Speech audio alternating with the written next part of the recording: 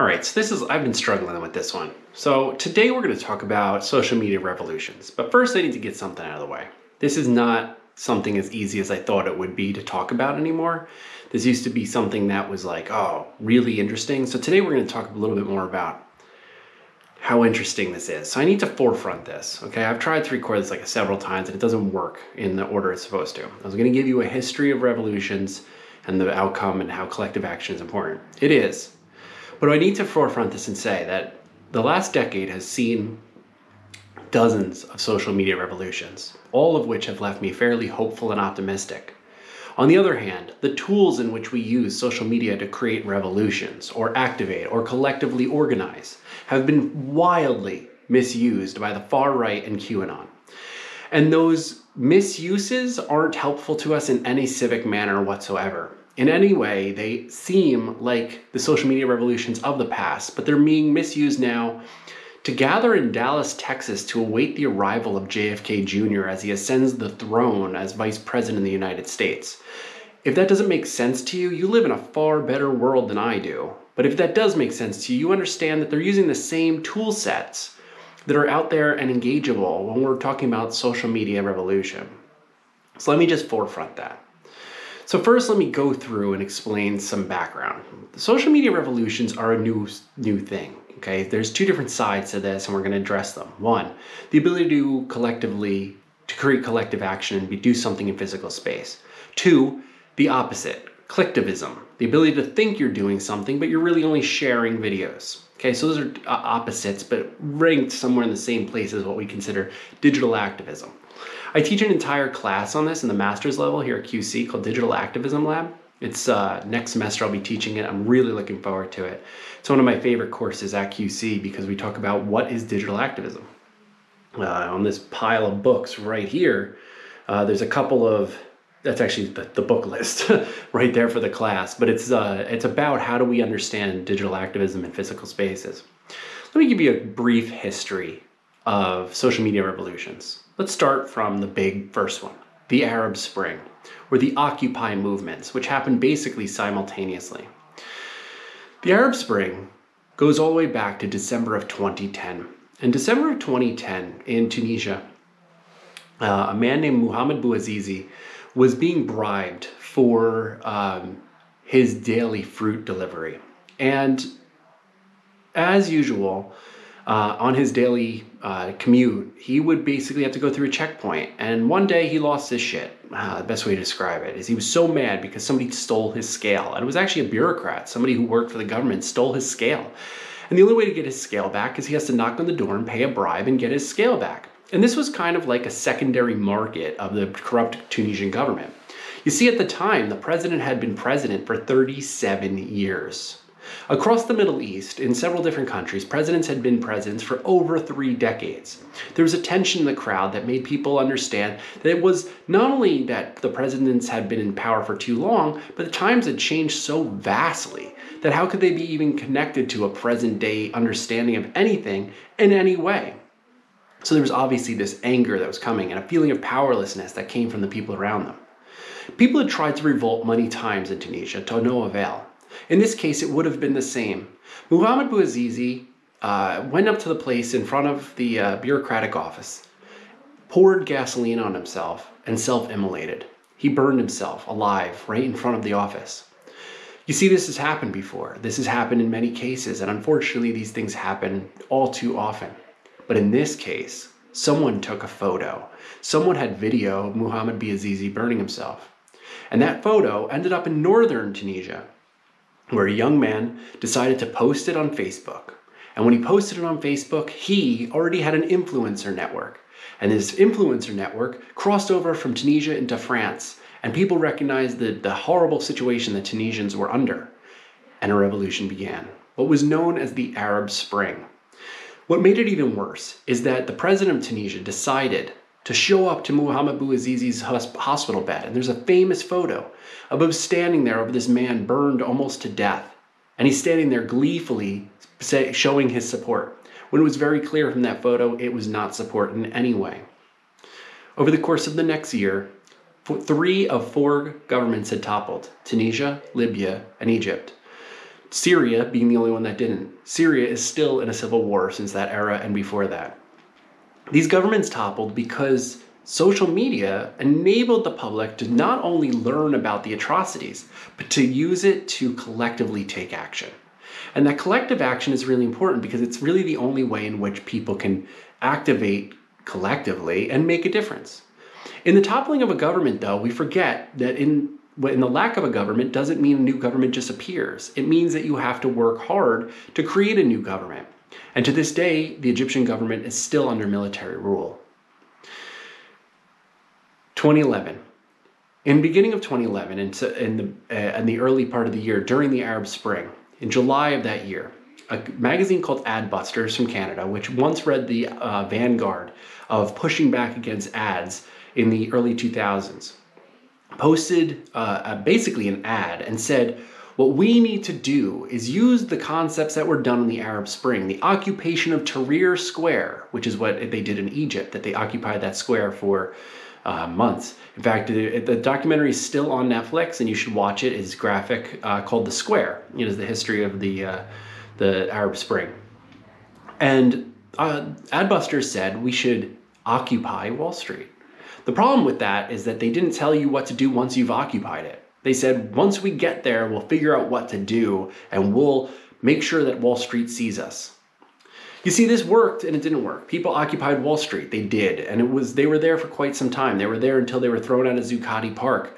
The movement stays on in many different countries as Occupy movements. The term the Occupy movements comes from both Tahrir Square and Occupy Wall Street. The thing that doesn't work out is that later, the following year, people started thinking about this as a tool set. How do we get people to take action in a collective manner? And one of the ways in which it worked was a video, which you're not going to watch for this class, but would be in my others, is a video called Coney 2012, which was a phenomenon. And Coney 2012 was collectivism. And maybe made people think they were taking action because they simply shared the video. In retrospect, it's a grift. Okay, it was a fairly big grift, and it's too much to unpack in this little bit of time. The 2010s saw a fair amount of revolutions that appeared, disappeared, and reappeared in different parts all over the world, being activated and aggravated by social media. Finally, the big year, 2020. Now, I'm going to skip over 2016 and the election of Donald Trump. All right, so those were big social media revolutions as well, but they were in reaction to an election, and they are more civic than they are social media. But in 2020, we did have a civic movement, Black Lives Matter movement, in the wake of the George Floyd murder. In that time, the BLM movement, which was founded on the internet, became a major movement that allowed people all over the country to show in number how much race relations matter to how we understand our civic spaces. You see, protest is protected by your First Amendment for a very important reason. It's the ability to assemble peacefully. That's what's in the First Amendment. And protest is about visibility of constituency. So the fact that we can go out in physical space and create physical change means that representatives have to pay attention. They don't have a choice when there's that much volume of people. And it's important. If we don't do this, there's always this phrase, if you don't fight for your rights, you lose your rights. And protest is our most valuable asset to do that, because it actually shows people's willingness to use their human body as an occupation of space, as movement, and in voice. It is a combination act. And that combination act is really, really important to making sure our voices can be heard. However, one of the things that have bothered me over the course of time is the misuse of these acts, is civics for fiction or fiction for civics. The same tools that gather people together can be misused for reasons that we're not really good at confronting well. One of the ways in which it was misused, and I'll give you a prime example using BLM, is Blackout Tuesday, which was on June 2nd of 2020. And there was a misguided venture that we would use a black box to post on social media to prove our solidarity with Black folk that are being persecuted by our terribly imbalanced government. However, by using the hashtag BLM or Black Lives Matter, those black boxes were actually disrupting the flow of what that hashtag was useful for. That hashtag wasn't just a movement in physical space, it was actually an aggregator, the way that hashtags are supposed to be used. When you click a hashtag, it's supposed to show you everything that's associated with that thing. Typically, that hashtag was meant for local action. It was to show you food banks or protest sites or informational things. Now all of a sudden you couldn't see anything. It was just black boxes. It almost felt as if it was by design to disrupt that flow. Those tools can be used as systems to engage negatively or positively. In this case, it was probably a well-meaning instance that went awry, but in some cases it's designed as a shitpost, as a disruptor to the flow. And in that case, newly, QAnon has basically used these same tools to collectively take action and show up at school of board meetings, as we've probably talked about in other classes. They've used social media to agitate using outrage bait and claim that schools are being taken over by the woke liberal mob by teaching critical race theory. There is, in Virginia, for example, which has outlawed the teaching of critical race theory, there is currently 0 schools that teach it. Before the banning, there was currently 0 classes that taught it. In other words, it's made up. It's completely fictional. It doesn't exist. Christopher Rufo, the person who came up with a plan to make critical race theory a negative aspect, which, by the way, critical race theory is a legal argument that is not taught in schools because it would be taught at the graduate school level. But it was made as a weaponized system of the far right, so it would become something that becomes policy. The revolution, the social media revolution, took place online. It was activated in Facebook groups as an agitator, as outrage bait. It is the same tool set. It is for a different means. Where we're supposed to be being taught, the reason to go to school is to be taught new ideas, things that push the boundaries, things that change our minds, things that open our minds to new ideas. Isn't that what school is for? Dangerous thoughts that could be expressed. But instead, the idea of cancel culture is really a weapon. It is not really designed specifically to victimize people who say dangerous things about what they think they are. What they want to say is that they're not allowed to say things that make them get canceled, which in their case would be racist epitaphs. Yeah, that is not appropriate behavior. But in turn, they create policy using social media backups to basically ban people from incorporating and engaging people with ideas that are supposed to make us more aware of the structural indifferences that are out there. Regardless of how you feel about whatever that is, the problem is that the tool set doesn't engender a positive behavior from good faith actors doing good acts. What it does is it engenders or enables bad faith actors to use the tools to their own advantage. So again, like I said, I started recording this and thinking about how I'm going to tell the story of social media revolutions. And there's a lot to talk about, and so important as it can be. But I think the big takeaway that I want you to get from this is that we need to be responsible for these tools, and we need to be responsible for our civic action.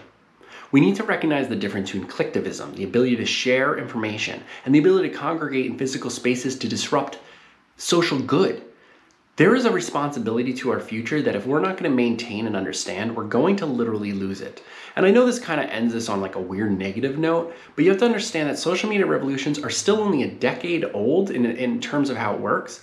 And there's been this utopian view that maybe the net will change the world.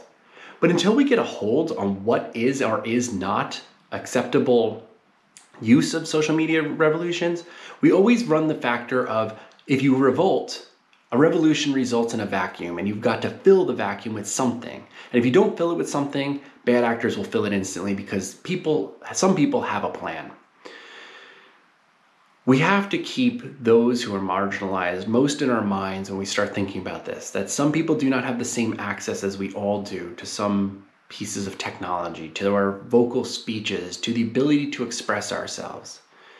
And we have to interrogate these structures. It's important to interrogate them because if we don't interrogate them, we allow a top-down movement.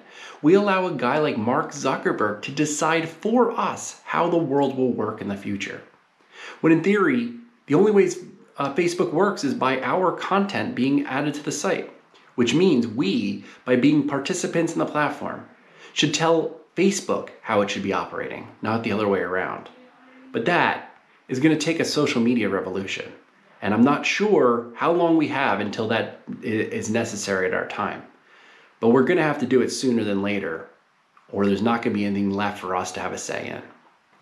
So, for homework tonight, really, this is just a week to catch up. I need you to get your midterm in.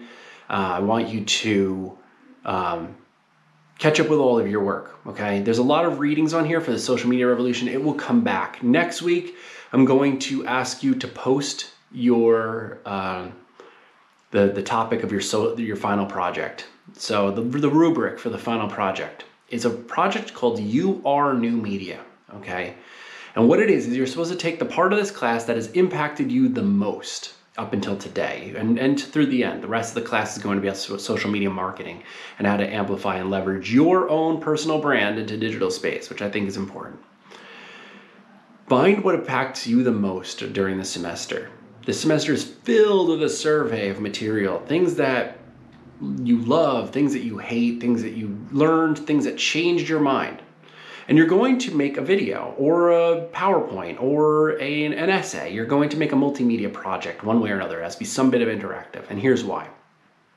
You're going to find out something that you really loved about this class, and you're going to be the teacher. You're going to explain it to somebody who's never taken this course. I've prompted this in little ways before, but now I'm going to prompt it in a big way. You're going to create a mini lecture like I do here, and you're going to explain it to like a grandma or an aunt or a friend, somebody who you want somebody to learn about something that we went over in this class that you want somebody else to gain that knowledge from. You be the teacher. You be the expert. I mean, you took this class. You're the expert now. You should be able to do it.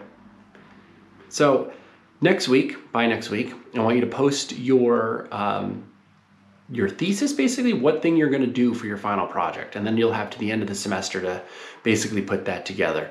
So till then, you know the usual.